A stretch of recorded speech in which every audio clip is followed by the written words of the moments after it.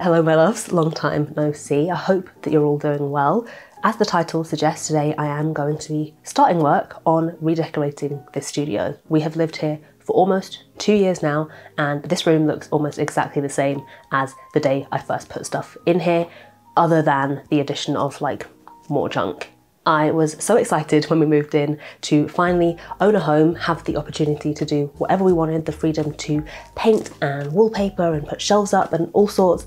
And I think maybe that overwhelmed me because I just could not figure out what I wanted to do. Everything seemed so permanent and the possibilities were endless, and I needed to figure out what I actually wanted, what I liked, how this room was going to work for me anyway. But yeah, I think I have it figured out. I have it like 50% figured out, and the rest I'm just gonna figure out as I go. If I keep putting this off, it will be another like 2 years before I do anything in here. So we're gonna get started today. Very exciting, very nerve-wracking. But before we do, let me give you a once-over of what this room currently looks like. So this is the room in its current state. I'll just give you a quick once round so you can get an idea of it. There's quite a lot I want to change, but maybe not so much layout-wise. But to start with, over here I just have a load of canvases that I haven't used yet, and my easel, which would be nice to have somewhere to set that up. And then there's the cat tree over here. Thierry doesn't really use that middle bit anymore, but he does like to sit up at the top. But as you can see, it's just become a bit of a dumping ground, so I want to clear that all off and maybe get a shelf up here, get rid of the cat tree altogether. Then a desk over here, got my treadmill underneath, and these drawers over here, I only really use the stuff in the top drawer day to day, so I could get something a bit smaller over there and have more desk space possibly. And down here is just junk. It's literally just like dumping ground. My plants are all dying as well. And then one of the main things is this shelving unit, which I really like as a backdrop for videos, but it's just not really the most practical thing for me and how I work. I actually use probably like 2% of the stuff on these shelves. And inside the cupboards, just organisation wise, as much as I rearrange things, it's just not ideal at all. It's really hard to get to things, and I would think I would rather have drawers over here. And over here is just sort of a mess of stuff. Antique book collection, little antique camera down there with my hard drive, just random stuff everywhere. So confession, I filmed that months ago, and I'm only just now getting around to actually starting this project, but that does mean the cat tree is now gone. My mum's cats, Pele and Pimento, are getting much better use out of it than my cat Thierry ever did. So the next step for me is to declutter. There is so much in here that just should not be in here. And then there's loads of art stuff that I just don't use anymore. So a lot of this stuff will just be relocated to other parts of the flat. Some stuff I'll be taking to charity or just offering to friends on the group chat, and some stuff that's just rubbish I will be just throwing away. What's the angle? I'm not playing that game. It's the same business with a different name. Who's the target? Sorry, I'm not in the market. If I quit buying, you can't sell me anything. No thanks, I'll pass. I don't want any of that. I'll just take my chances. No thanks, not now. I made it this far somehow. I'll just take my chances.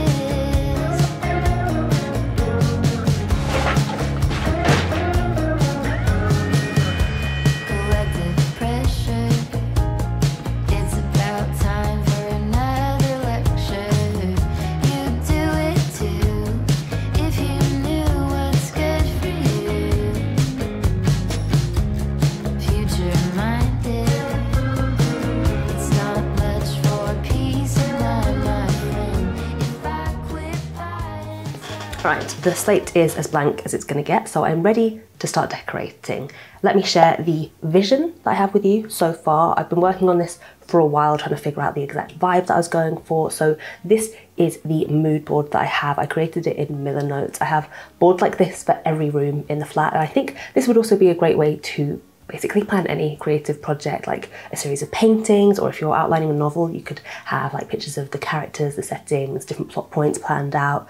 Or if you wanted to plan a wedding or event, or even just something like YouTube videos, social media strategies, I find Miller Note the best way to visually set out and map out a plan, and I've been using it myself for at least a year now, maybe even longer, so I'm really pleased that they are sponsoring today's video. So if this is your first time hearing about it, Milano is basically a project management tool for creatives. They have an app which you can access on all your devices. I generally just use it in like the web browser, but essentially whether you're using the app or the browser on the website, Milano is a tool that gives you the freedom and flexibility to organize projects in a really visual way. You've got elements like notes, photos, you can add links, upload files, and I know that you can also work really seamlessly with a team, leaving comments and questions and notes for each other for a really visual workflow. I love planning projects anyway, if you know that about me, but using Milano makes project management even more fun, and it's free. So if you're interested in checking it out, you can use the link in my description to sign up for a totally free account.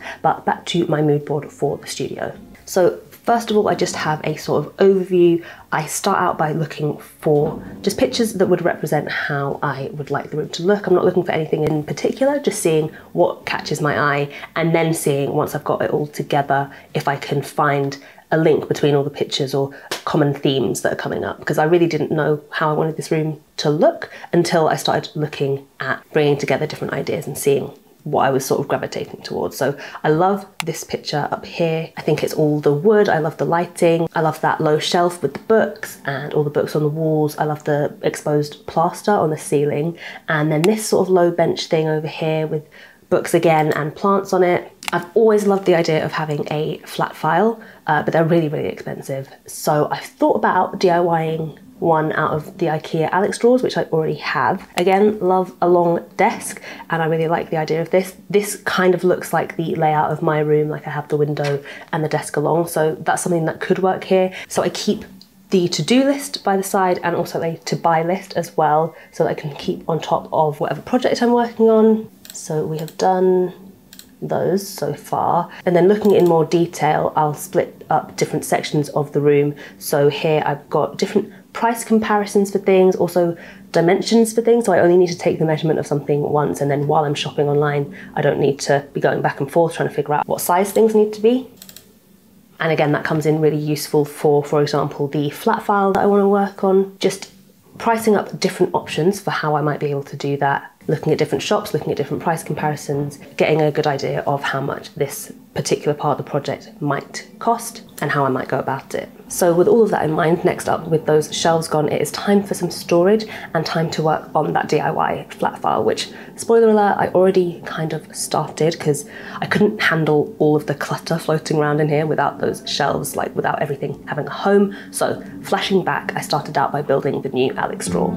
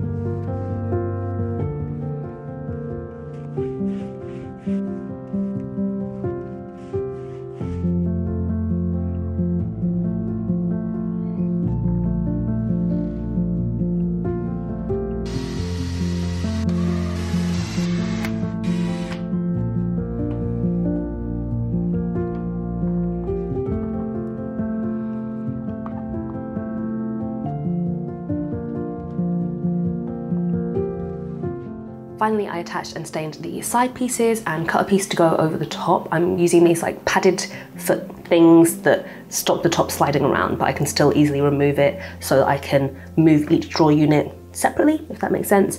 And also I painted the inside of some of the drawers with chalk paint so that areas where the white was poking through wouldn't be so obvious. But yeah, that took way longer than I expected, like days. I'm hoping that that's going to be the most time intensive part of this project because I really want this done as soon as possible so I can get back to work. So the day after I finished those drawers, I moved swiftly on to the next steps. So the next steps were to wallpaper this wall. I got this mural from a company called Photo Wall, who send the wallpaper with all of the tools that you need, the paste and everything you see here except for the ruler and the measuring tape. I went for this plaster effect look that they had on there, and it was all relatively easy to get done, really quick. I decided to do this rather than lime washing the wall because I thought it would be much quicker, although in retrospect I think if I did this again I would just lime wash the wall for that textured look because it definitely would have been a lot cheaper. But overall really happy with how that turned out.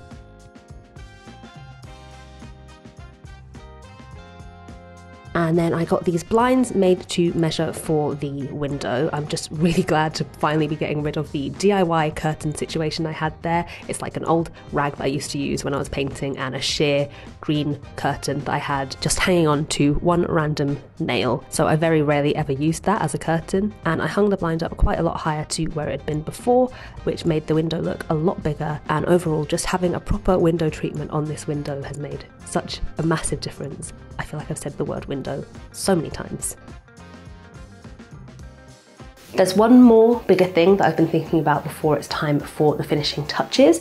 As I said before, I love a long desk, but my current setup is using a standing desk, and I do use the standing function pretty much every day when I'm doing my morning treadmill walk and work. So I'm thinking if I get one long piece of wood, like countertop, tabletop, whatever, cut it down so some of it is stationary and some of it can move up and down with the rest of the desk. Well, you'll see when it happens. I'll see also because I don't know if it's going to work.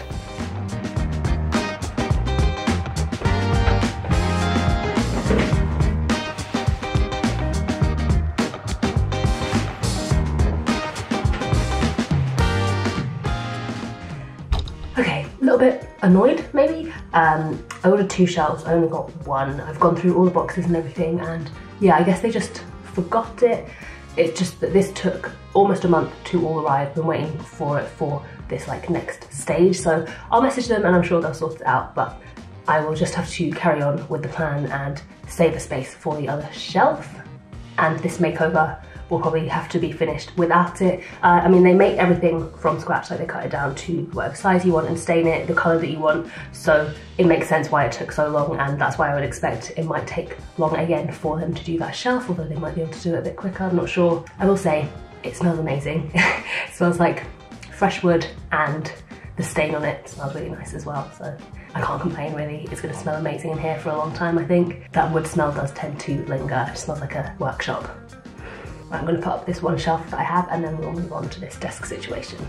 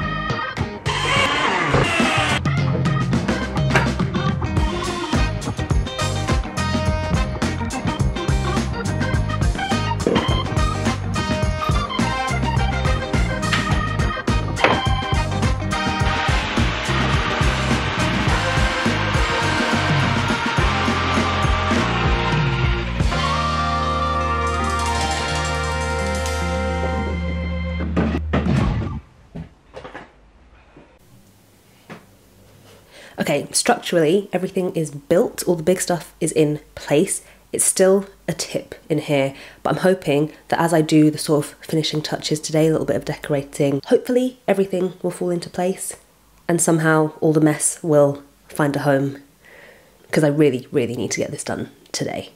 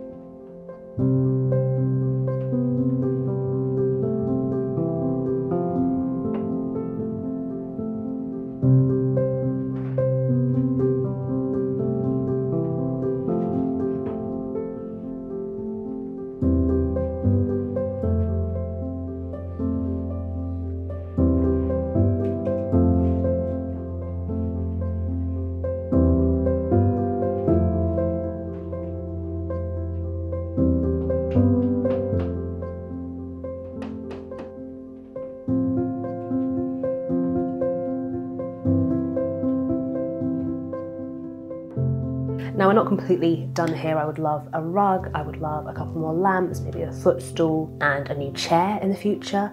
And also, it is looking quite busy, quite cluttered. I had to do a lot of using the things that I have to act as decoration, whereas I would prefer the space to be a bit more minimal. So do have another decluttering round to go at some point. Like, I have a million blank canvases that I've just strategically put around as decoration for now. But working with the time frame and budget that I had, I'm really happy with how things are now.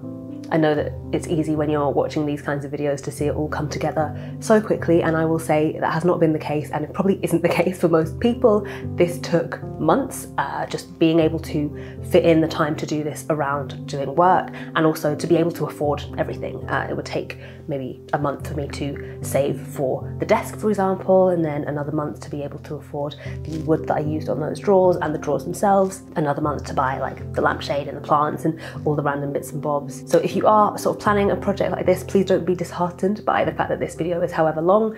These things do take time, and you can spread the cost over a few months, saving and spending when you can, doing a little bit at a time and still getting it done. And that also gives you a lot more time to figure out exactly how you want it to look. But I'm happy I achieved the atmosphere that I wanted here. It's peaceful, it feels productive. I really can't wait to get to work in here. I love knowing where everything is now and having easier access to everything. So if you're not subscribed, please do, because my next video will be a more in-depth look at the organisation in here, where I'm storing all of my art supplies, all of my stationery and my filming supplies, how it's all laid out so that it can be easier for me to get to everything. But otherwise, we're all done here. Thank you so much for watching, and thanks again to Milanote for sponsoring this video, and I'll see you soon in the next one. Bye.